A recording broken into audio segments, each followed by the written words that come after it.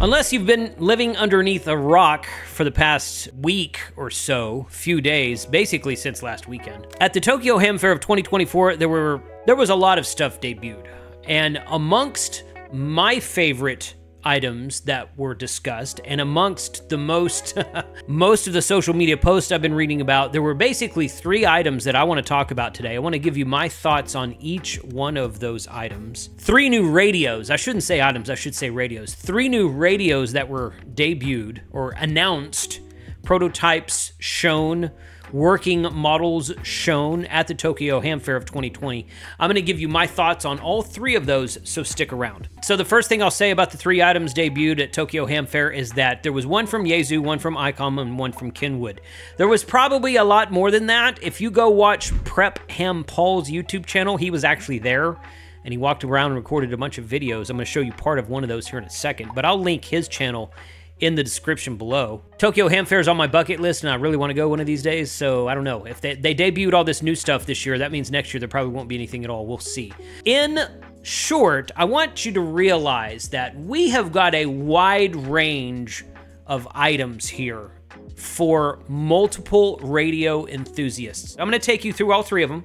I'm going to tell you my opinions and thoughts about them, and I'm going to tell you which of the 2 that I'm probably going to end up buying once they do come out. So let's check it out. This post kind of made me laugh, kind of in a way and kind of not in a way on X or Twitter or whatever you want to call it. Ham Radio Basics posted on August 25th, just a couple days ago at the time of this recording, was out looking at several ham radio Facebook groups today. The negativity about the Icom IC70 760 and the Yaesu FTX 1F is off the charts. And then he hashtags all those. And then I replied, he had a lot of replies before mine, but I replied to it and I said, well, it's Facebook. So now this is coming from a guy who just did a live stream about should I create a new Facebook page? And I did create a new Facebook page. And I'll link it below. So if you're into Facebook pages, go check that out too. There's always going to be complaining. Everyone's going to have an opinion. That's not necessarily a bad thing. But every time you read something on one of these posts about how, oh, that'll never sell. Nobody will buy that. That'll never sell. In the last 20 years, I can think of one time where that was actually true when a new radio was released. I'm not going to say which one it was. But people said that about several of the new Yaesu radios that were released. Those are selling really well. People said that about the 705 because it didn't have a built-in tuner. That's one of the most popular radios out there right now. So everyone's got an opinion. Everyone's got an opinion, and that's okay. You have the right to your own opinion. It's all right. It's not a problem. This video is about my opinion. So if you want to make a video about your own opinion, feel free. Now, I must admit that out of all of these, the one that I'm probably the most interested in is this Yaesu FTX-1F. Yeah, that's it, FTX-1F radio. This is just a really cool-looking rig. Now, I'm not going to lie and say this is a brand new design. It does look like an IC705 in some regards, okay? But a lot of these new HF radios kind of all look the same this day and age. And when I mean look the same, what I mean is they all have their own unique type of display screen, but they all have a display screen. They're getting bigger and more colorful as the years go on. They've got knobs, they got buttons, they got top knobs, side knobs, bottom buttons, this kind of thing. One big VFO knob, maybe 2 big VFO knobs, and some of the larger radios. But for the most part, they kind of all look the same. I don't really think that's a bad thing. It's just something I noticed, but I will tell you this right here. And I mentioned this on a live stream last weekend. This radio right here, you can see from this picture, you've got a dual display. Now, out of all of the radios we've seen in the past, basically starting with the Icom IC706, 706 Mark II at least, going through the 706 Mark II-G, the IC7000, the IC7100, that's kind of where it stopped. Then you've got the Yaesu 818, 817, 818, 857, 897, now the 991A, which is kind of in its own category. And then you've got, well, kind of, yeah, I guess the IC705 kind of falls into that category too. All of these radios that have full HF 6-meter and 2-meter 440 all mode. That's all the radios I just listed. That's the commonality between them. They all have HF, full HF, 6 meters, 2-meter and 440 all mode, not just 2-meter and 440 FM, but 2-meter 440 all mode. Some of them are QRP, some of them are 100 watts. But none of them have had a dual display up until now. I think there might be a way to hack one or two of them where you can make it show 2 displays, but this one's being averaged. from what we've been reading about, this one is actually dual receive, which is going to be great for you satellite guys out there. Now, it is only a QRP radio. It's 6 watts on the battery. I find that funny, honestly, because it's 6 watt. Now, if you remember correctly, the FT818 was also 6 watts on the internal battery. So maybe that's why they did it. Okay. Yeah, good job. But it's 1 more watt than the IC705. So it's like Yaesu saying, but I don't know. It's just my opinion, I think. Still 10 watts on an external power source, just like the IC705, but it is dual display. And presumably it has Yaesu System Fusion in it. Surely it does. I don't know. I haven't read that far into it yet. Quite frankly, the digital modes in these radios that I'm going to talk about today is my least favorite feature in all of these radios. So we'll get to more about that later. But dual display, dual receive, 2 meters and 70 centimeters all mode, CW, FT8, single sideband, awesome. 6 meters, same thing. Portable radio with a detachable battery. We've got another picture of it right here. This one is the back of the radio. This is a cool picture of the back of the radio. So you can see the batteries right there. It's got multiple antenna ports. It's got 2 different BNC ports right there. An extra port right here on the back for a SO239. Not sure exactly what that is. I'm not sure exactly what all these ports are yet. But this is going to be a neat radio. This is probably the one that I'm looking the most forward to, honestly.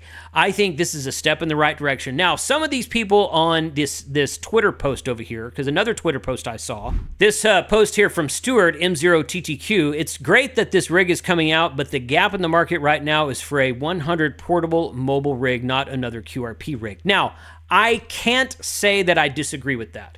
I can't say that I disagree with that. I think that the 100-watt market is not as saturated right now as the QRP market is. But you got to remember, Yaesu has released 2 brand new HF radios since COVID. The FTDX10, which released right about the time COVID was starting, somewhere in there, and then the FT710 last year. They've got a field model and a model that comes with the speaker AESS. So the field model has a carrying handle on it. Doesn't come with the speaker, so it's a little bit more compact for the field, for doing POTA and SOTA and whatnot. So Yaesu's already been releasing new HF radios, okay? They've had 2 new HF radios released in the last 4 or 5 years. Great. And they discontinued the 818, and the QRP community, which may not be all of you, and quite frankly, I don't really consider myself a member of the QRP community. I talk about how I don't like QRP, but I own almost one of every QRP radio. Yeah, so take that for what it's worth. But the QRP community has been asking, when is a replacement to the 818 coming out? They had the 817. They discontinued it and released the 818. They discontinued the 818 a year ago, something like that. The 818s were flying off the shelves when Yaesu announced the discontinuation of them. This is an answer to a question that's been asked for a long time about what is Yaesu going to do to replace the FT818.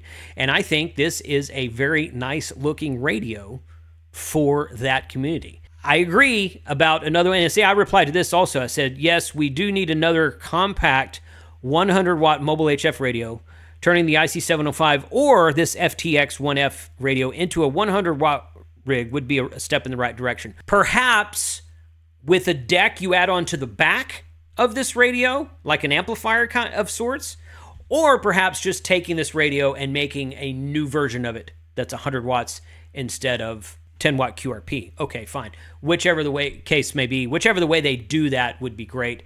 I do agree that we need some more 100-watt radios, but I just remember that Yaesu has been pretty much on top of that game more than anyone else has as of late. I mentioned Prep Ham Paul at the beginning of the video. This is one of his videos here. His channel just called Prep Ham Paul. I will post the link to this video and his channel in the description below, so check this out. This is same screen, same look as my 101D, the big one. It's definitely cool. Bigger than the 500. For those of you who were wondering yesterday, I watched Kate MRD Mike's video. It's quite a bit bigger.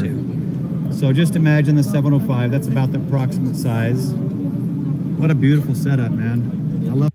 You can see on the right over there, there's 4 of them in this display. There's one facing each direction, so everybody gets to look. Everybody's not crowding around one display. This is a smart idea.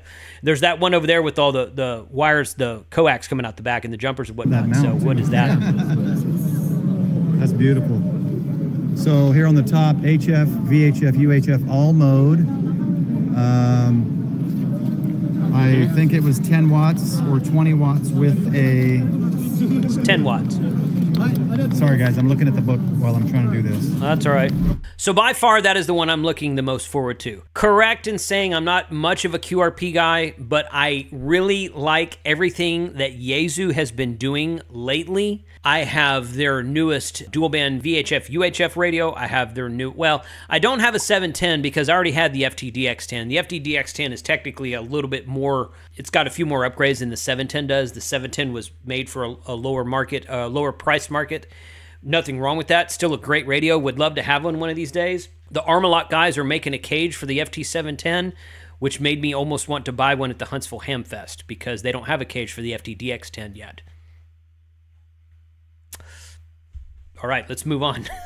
So the next thing that came out of this Tokyo Ham Fair was, of course, this new Kenwood D-Star APRS mobile radio. Okay, and I found this Reddit article. There's quite a few articles, or websites, videos on YouTube out here about this. This is a great picture right here. I've got this zoomed in a little bit right there. And you can tell from the display that it's going to be a very large screen. It's going to be dual band. This is a black and white photo. So it's hard to tell if the screen's black and white or if the screen is color. I think the screen almost has to be color because I believe this is probably a mobile version of the D75, okay? Because it has APRS and it has D-Star. Excellent. Kenwood's really good about their APRS radios. It makes some excellent APRS radios. This one, obviously, that's the radio deck over there on the right and the screen on the left. So this one doesn't really fall into the whole put it in a backpack and hike up a mountain with you. But this would be a great mobile radio for your vehicle. In fact, if this does what I think it will do, this might replace the ID5100 that I've had in my truck for the last few years. But we're going to have to wait until 2025 to make that determination. I am hoping this has the 220 megahertz band. I'm hoping it's a tri-band mobile radio the same way that the D74 and D75 HTs were tri-band. They are saying right here, if we go back and look at this Reddit article, he quotes this hamlifejp.jp,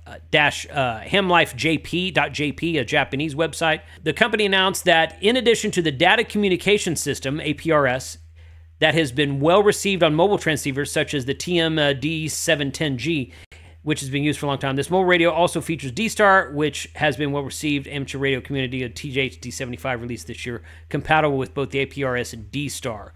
There's nothing in this article. Yeah, wonder if the KISS TNC or just APRS can be accessed via computer. Kenwood has always used a real TNC, not the crippled version Yaesu used.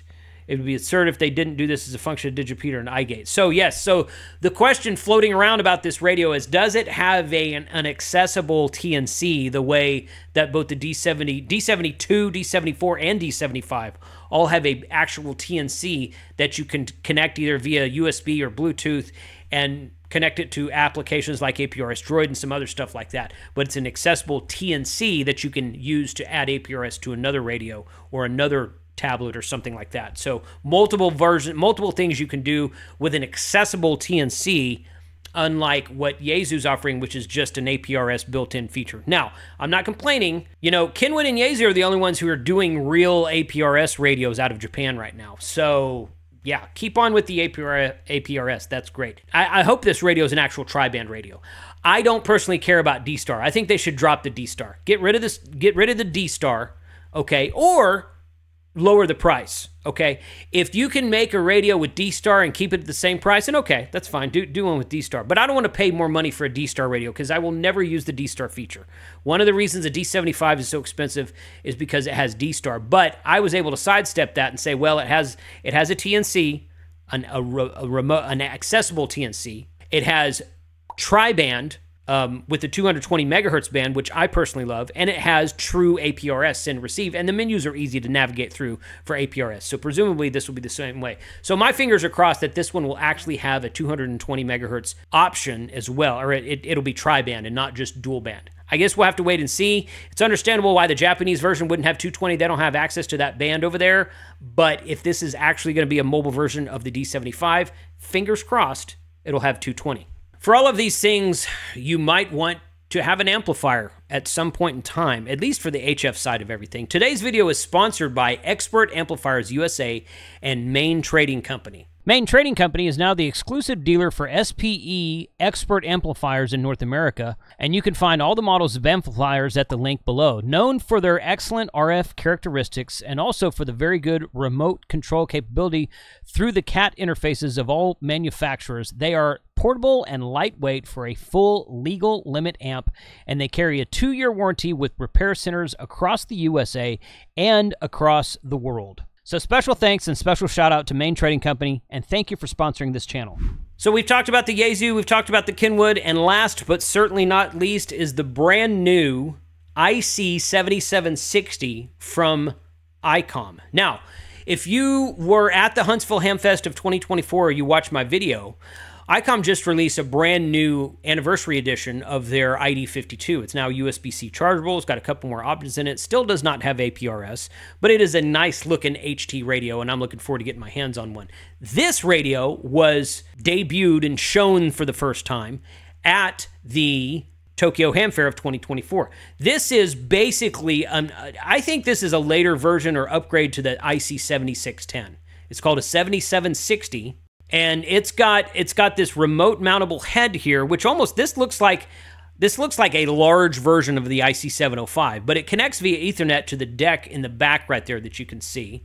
And let's see if we have more pictures here. No, but they claim you can connect it to the you can put your you can stick your radio deck in your house somewhere, connect it to your antenna, hopefully in the room that's closest to your tower or your antenna feed line point, wherever that is, and then connect it into Ethernet, and then run the head of the radio from anywhere else inside of your LAN, connected via Ethernet, and you'll be able to remotely control your radio over the local area network in your home. Not a new concept. Flex Radio's been doing this for years. Flex Radio is very good at it. I'll be curious to see how well the Icom stacks up to the Flex Radio performance, but this is a very beautiful looking display, some good colors, the kind of display that we've come to expect from Icom over the last decade or two.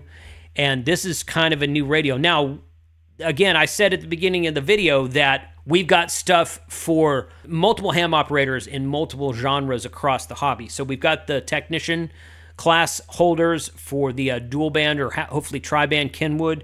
We've got the QRP guys who are going to like the Yaesu. Or we got some technician guys who are going to like the Yaesu because it also has VHF UHF. You can do FM or sideband. So this radio will have features that are found on competition-grade radios, 200-watt output, of course, multiple antenna connectors in the back.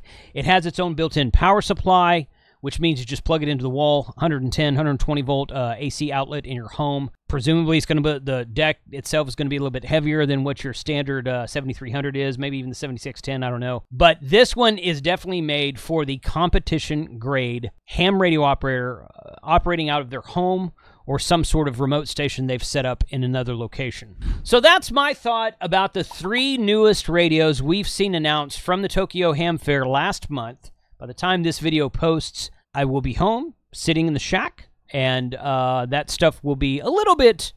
Everybody should have seen all of those videos by now. If you haven't, I will put links in the description below for all of that. Which one are you looking forward to? I was going through and writing my script for this video and kind of changing up a few things, and I thought of another video in the process of all this that I'm like, you know what? I think that needs to be said. So I'm going to make another video that sort of kind of talks about all this stuff, but I want to know which one you're looking forward to. I'm going to probably end up with 2 of the 3, and the reason I'm not going to probably end up with the Icom is not because anything Icom, but just because I don't need another competition-grade radio. I have my IC7700 right there.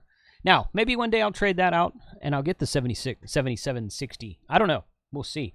But the Yaesu and the Kenwood, I'm absolutely looking forward to. Going to be grabbing those as soon as they're available. So put a comment in the video below. Let me know which ones you're looking forward to, if any of these, and what you think about all of them and what you might change on them. 73, guys.